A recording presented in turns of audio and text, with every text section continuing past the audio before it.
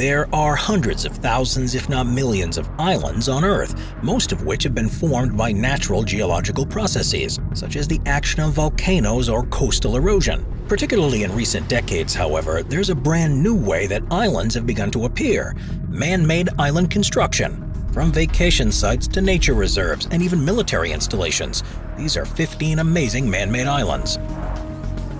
Number 15. Yas Island. Located off the coast of Abu Dhabi in the United Arab Emirates, it's almost hard to believe that the 9.7 square mile Yas Island only began being built in 2006 and has since become one of the most popular tourist attractions in the region. The idea was to turn it into a multi-purpose venue featuring leisure, shopping, and entertainment venues. But in many ways, even the original designers couldn't have imagined just how unique it would become. Believed to have cost around $40 billion to develop, it has a beachfront shoreline that's 20 miles, and it's connected to the mainland by a highway. The biggest feature on the island is the 3.5-mile Formula One racetrack that hosts the Abu Dhabi Grand Prix each year. But it's also where you'll find Ferrari World, a theme park with the world's fastest roller coaster, a huge water park, SeaWorld Abu Dhabi, and the world's tallest indoor climbing wall, with a huge indoor arena and 7 luxury hotels. Attracting around 300,000 visitors each day, Yas Island is undoubtedly the most visited and lucrative man-made island in the world. Following its success, there are plans to develop it even further. You can only imagine what it'll be like 10 years from now. Number 14. Willingdon Island. In 1936, construction began on a new port in Vembanad Lake in the state of Kerala, India. Huge amounts of soil were dredged from the sea area to make room for the ships to moor, and rather than simply disposing of this, the material was added to a small island that was already there, to create a new, much larger island that would become part of the city of Kochi. Originally used by the British Air Force as a new base during the Second World War, the island was handed over to the Indian military when the country became independent in 1947. In the following years, the small airport was significantly expanded, and because of the proximity to the port, further developments were undertaken that made it one of the commercial centers of the city. Today, the island is home to operations for the port, the Southern Naval Command of the Indian Navy, various institutions, hotels, schools, and headquarters of international companies, which has now led it to becoming an extremely important hub for international trade. Number 13. Dial al-Muharraq. Covering an area of 4.6 miles, Dial al-Muharraq is a man-made archipelago made up of 7 individual islands that's in the Persian Gulf off the coast of Bahrain. Just 6.5 miles from the country's capital city, Manama, the archipelago has been designed to function as a city in its own right and was named after a nearby naturally formed island called Muharraq. With limited desirable space available in the country, the idea of development was born of both providing for the needs of the Bahraini people and to further establish it as a leading world destination. Construction work began in 2007, and while the entire project hasn't yet been completed, the islands welcomed their first residents and businesses in 2015. Made with reclaimed land, the island will eventually have 25 miles of waterfront with sandy beaches and buildings, which range from villas and residential towers to hotels, entertainment venues, and commercial spaces, and incorporate modern and traditional Arabic designs. It's a joint venture between Bahrain's 4 main banks and the government, and while most of the units are targeted at wealthy owners, there's been an emphasis on social housing provision too, to ensure everyone can benefit from the huge investment. Number 12. Donauinsel. With changing climatic conditions and the need to protect long-established communities, countries around the world are investing in various ideas to hold back the forces of nature. In Vienna, Austria, there have been rising fears of flooding throughout the city for more than a century, and the first works to try to control the flow of the river Danube, which passes through the city, were carried out in the 1870s. These worked to an extent, but a century later, city officials had to come up with a more radical plan. In 1972, work began on the construction of a channel in the riverbed to increase the volume of water that can pass through it, and at the same time, the material that was removed was used to form a man-made island that would provide a physical barrier. The result was a piece of land that's now known as Donauinsel, which is 13.1 miles long and just 689 feet at its widest point. While the main purpose of the island's construction was for flood defense, it's since been converted into a recreation and entertainment venue. The strip of water between the island and the riverbank is now a popular swimming lake, while the island itself is packed full of bars, restaurants, and nightclubs. With its own beach and areas set aside for sporting pursuits like rollerblading, cycling, and canoeing, it's also home to the annual Donauinsel, a free open-air music festival that welcomes more than 3 million visitors. Number 11. Fiery Cross Reef. The ominously named Fiery Cross Reef has become arguably the most controversial artificial island in the world, and shows the lengths that some world powers will go to establish their dominance in a region. It was originally a small reef in the South China Sea that took its name from a British ship that wrecked there in 1860. In the following century, however, it was seen by China as the perfect place to establish a military base and therefore claim ownership of a larger region of the South China Sea, so forces took control of it in 1988. This sparked a dispute within Vietnam, with a skirmish taking place on a nearby reef in March of that year, but ultimately China retained control of Fiery Cross Reef. In 2014, international observers noticed a heightened level of activity taking place on the reef, and it became clear that reclamation work had begun to turn it into an island. Now covering an area of around 677 acres, a full air base along with a 1.9-mile-long runway has been built, as well as a series of hardened shelters for mobile missile launchers and an early warning radar site. From its beginning as nothing more than a reef like many others around the world, Fiery Cross has now become one of the most important strategic sites in the region. Number 10. Hulhumale. The Republic of Maldives, which is in the Indian Ocean off the southwestern coast of India, is a country that's made up of a series of 26 atolls and several other small islands, and along with its population of just over 500,000 people, is one of the most popular tourist destinations around the world for people wanting to sit back and relax on its stunning shorelines.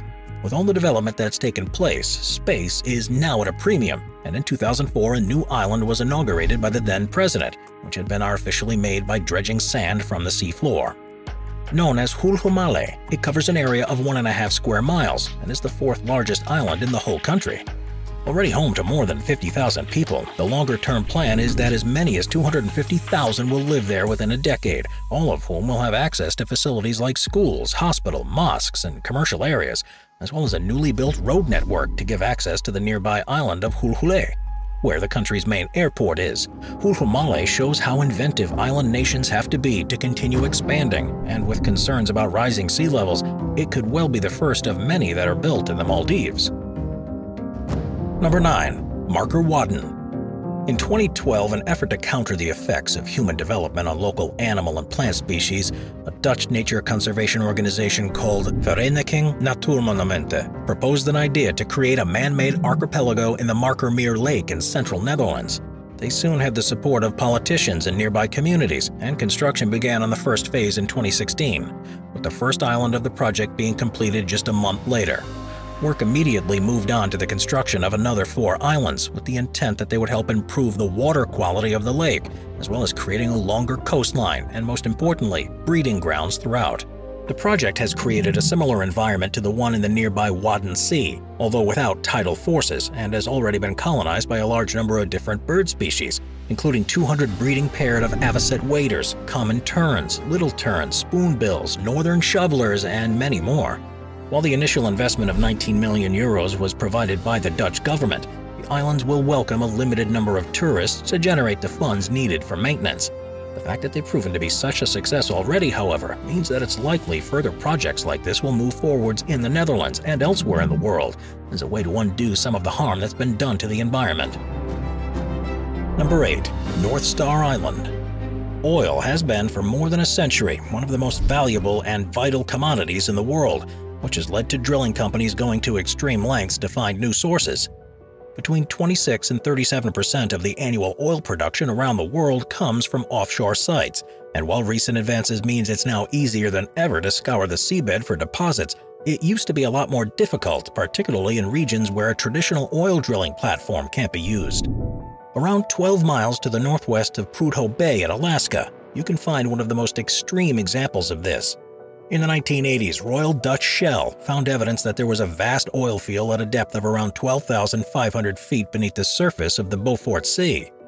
But because of the ice that forms there each year, a floating platform couldn't be used. Instead, they developed a small artificial island to further explore the field, and by the early 2000s, North Star Island had been built to fully support the drilling effort. Now covering an area of 5 acres and made from a material that was delivered by a barge during the summer and by truck over an ice road in winter, the only permanent connection to the mainland is via 3 underwater pipes. Costing an estimated $686 million to complete, production was finally able to begin in October of 2001, and it has since been able to extract as much as 70,000 barrels of oil per day. Number 7. The Pearl, Qatar. The Pearl in Qatar is an artificial island development that's offshore from the West Bay Lagoon area of the country's capital, Doha. It was first announced in 2004, and while it's still fully not complete, it's already home to around 50,000 people and a wide variety of hotels and businesses. Planned to create 20 miles of new coastline, Venice was undoubtedly an inspiration for the Pearl, where one of the districts, called the Connaught Quarter, is connected by a series of canals and features pedestrian-only squares, plazas, and 15 bridges. Other districts will have varying themes too, but this is much more than a residential island. The Pearl will be made up of at least 13 different islands, which will be used for commercial premises like restaurants, entertainment venues, hotels, retail centers, and virtually anything any corporation wants to pay to build there. With an initial budget of $2.5 billion, the project has already increased in cost to 6 times that amount. But as one of the most recognizable waterfront developments on Earth, it's surely only a matter of time before developers recoup their investment. Number 6. The Principality of Sealand. During the Second World War, Britain built a series of forts in the river estuaries and further out to sea to protect shipping routes from Nazi attacks. One of these, called Ruff's Tower, was installed around 7 nautical miles off the coast, which at the time was in international waters. Made of a pontoon base with 2 hollow towers that are connected by a main dock, it was designed so that additional structures could be placed on top if needed. It's not exactly what you think of when you'd imagine a man-made island, but its status as an island has been up for debate, particularly in recent years. Following the war, the forts were abandoned, but because of its offshore position, Ruff's Tower was taken over in 1965 by a pirate radio station. 2 years later, a former Army major who had ideas of launching his own radio station took control of the fort and renamed it the Principality of Sealand. He and his family that now live there part-time claim that the fort is, in fact, an island, and that because it's in international waters doesn't fall under the jurisdiction of British law. This, of course, has been contested by the British government, but it hasn't stopped some companies such as the illegal file-sharing website Pirate Bay from trying to base themselves there to exist in a legal gray area. Whether or not it's truly the world's smallest nation, it's possible to apply for a Sealand passport. It has its own coins and postage stamps, and the country's flag has even been flown at the summit of Mount Everest. Number 5. Palm Jumeirah. If you've ever seen an aerial view of Dubai in the United Arab Emirates, you'll probably have seen the noticeable shape of the Palm Jumeirah on the coastline. Located in the Jumeirah region of the country, it's a man-made island that's designed to look like a palm tree reaching out into the ocean from the beachfront. Work first began in 2001 based on designs by 2 Dutch companies, and it was made from reclaimed land that had been excavated from other construction projects in the region. In total, it's added 320 miles to the coastline of Dubai, and it's connected to the mainland by the Middle East's first monorail that began operation in 2009. With more than 4,500 residential units and a large number of luxury hotels, resorts, and retail developments, it was hailed as one of the most exciting new projects of the century. Although in practice, it's not turned out as well as had been hoped. From above, it undoubtedly looks impressive, but the way it blocks the ocean currents means that the water around it is stagnant, and the quality has deteriorated as a result, and it also gets surrounded by large swarms of jellyfish each summer. In 2020, however, with reduced human activity because of the COVID pandemic, wildlife activity around the palm noticeably increased, with large numbers of dolphins and other marine animals swimming in the waters. Number 4. Roko Island. The rectangular Roko Island, which is near to the port of Kobe in Japan, was built over a period of 20 years, from 1973, to increase the land available to the city for further development. The project was a massive undertaking, which involved the removal of top layers of several wood-covered mountains to the northwest, and the construction of a 10-mile-long underground conveyor belt to transport the material to where the island was being constructed. Now covering an area of about 2.2 square miles, it has a residential area at the center, which is separated from the industrial areas by a green belt. While most developments on the island are to support the port industry, it's also become a popular place for international residents thanks to the presence of 2 international schools and also as a university, 2 museums, and a large amount of space dedicated to outdoor recreational activities. It has also become a destination during certain times of the year because of the festivals that are held there, such as the Summer Carnival and farmers markets. But the island truly comes to life in late October during the Halloween and Harvest Festival, when there are parades, costume contests, and a haunted house. Number 3. The Burj Al Arab. Visitors to Dubai in the United Arab Emirates have the choice of countless luxury hotels to stay in. But the one that stands out the most on the city skyline, and sometimes is said to be the world's only 7-star hotel, is the Burj Al Arab. Designed to look like the sail of a ship, it's one of the tallest hotels in the world, reaching a height of 1,053 feet. And this is all the more impressive considering it was built on an island that was created specifically for the structure. The island itself is 920 feet offshore, but to support such a large and heavy building, developers had to drive 230 concrete piles into the sand, each of which is 130 feet long. These were surrounded by a layer of large rocks and boulders that were arranged in a honeycomb pattern, and concrete and steel was added to this to give the stable foundation. Featuring 6 restaurants, one of which has its own huge seawater aquarium, the hotel has also a helipad on one of the upper floors, a large 18-story atrium, and 208 suites. With the price for the Royal Suite being around $24,000 per night, however, this is a place that only the wealthy can afford to stay, so the rest of us have no choice but to look at it from a distance. Number 2. Ocean Flower Island. At a cost of $24 billion, Ocean Flower Island is a new development that has just been completed off the coast of Danzhou in Hainan, China, and is made up of 3 individual islands covering a combined area of 940 acres. The plan is for it to become the premier destination in the region, and the team behind the project expects it to attract as many as 10 million visitors each year. Boasting the presence of 200 internationally renowned brands along with 12 Michelin-starred restaurants, luxury homes and hotels, and 25 miles of new coastline, there's so much to do on the island that there'll be little reason to venture from it into the city. It has its own opera house, a huge marine world with a water park, 28 museums, an amphitheater, a number of themed entertainment centers, and the world's largest conference center.